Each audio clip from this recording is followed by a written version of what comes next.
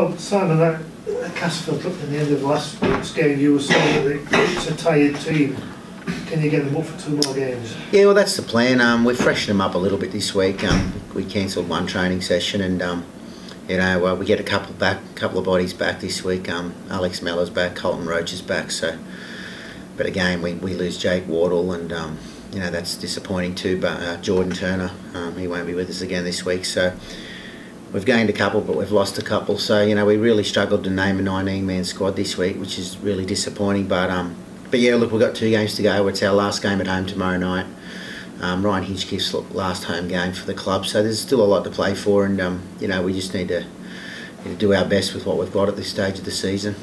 Is Hinchy okay? He's going to play? He's got a bit of a injury, it was a funny one, Hinchy, because he had a sore jaw for a couple of weeks, and we got him in for a scan, and originally they said his jaw was broken, but then another specialist said that there was no crack there, it was just bruising. So Hinchy's fine. He's one of the tough ones in the team, and he's played injured plenty of times before. There's no risk there. It's just a bit of bruising that he can cope with. He's coped with for a few weeks now. So yeah, he'll be fine. It'll take a fair bit for Hinchy to miss his last couple of games. It'd be nice to send him out on a high, wouldn't it? Yeah, it would. He's, like I said, he's been through some tough times at this club for the last 3 years, that's for sure. And so yeah, it'd be nice to send him off with a couple of wins. And he's obviously heading back to Australia to pursue a coaching career. So yeah, it would be nice to send him off the right way. So you've got some youngsters coming in. Are you excited to see what they can do? Yeah, look, obviously Innes is on the wing there. John, Luke and Sam, they'll be 18th and 19th men at this stage. They won't be playing, but the luck we've had over the last couple of weeks, you wouldn't discount one of them getting a run tomorrow night. So, but we trained this morning. Everyone seemed to pull through okay. Alex Mellor's fine after the head knock. Colton Roach is back after his head knock. So they've had a couple of weeks off now, so they'll be a little bit fresh, and hopefully they can add something for us. Ollie Russell will play one. Oh yeah, Ollie Russell's the other one. He comes in. Yeah, we've made a bit of a change there.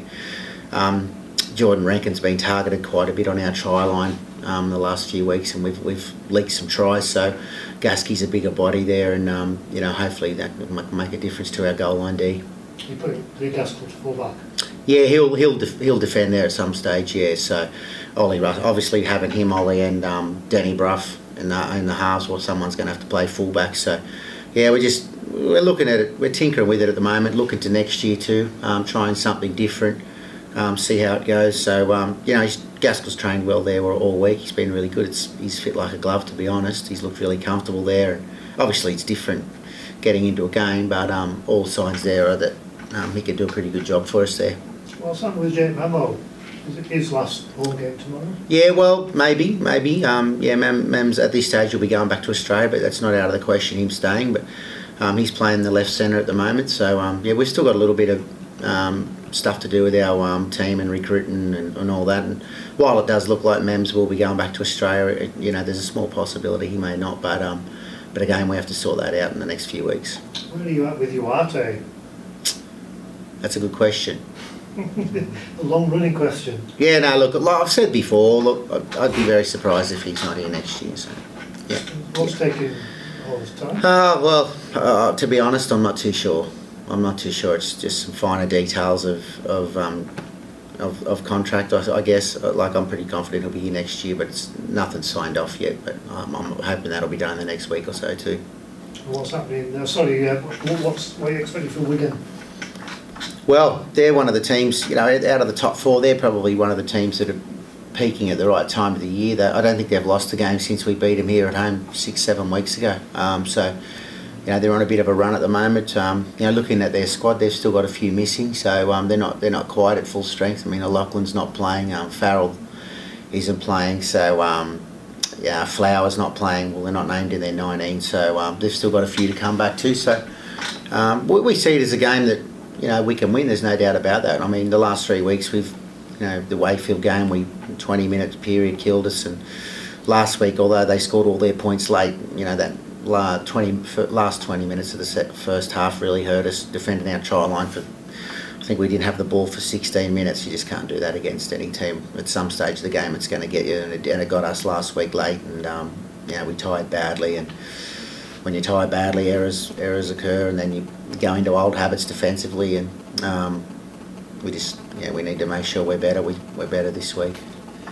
Wigan have got the momentum behind them. A lot of people see them as the title favourites now. Have you got an opinion on that? Oh, I think they're as good a chance as anyone in that top four. I think, Cass have come good.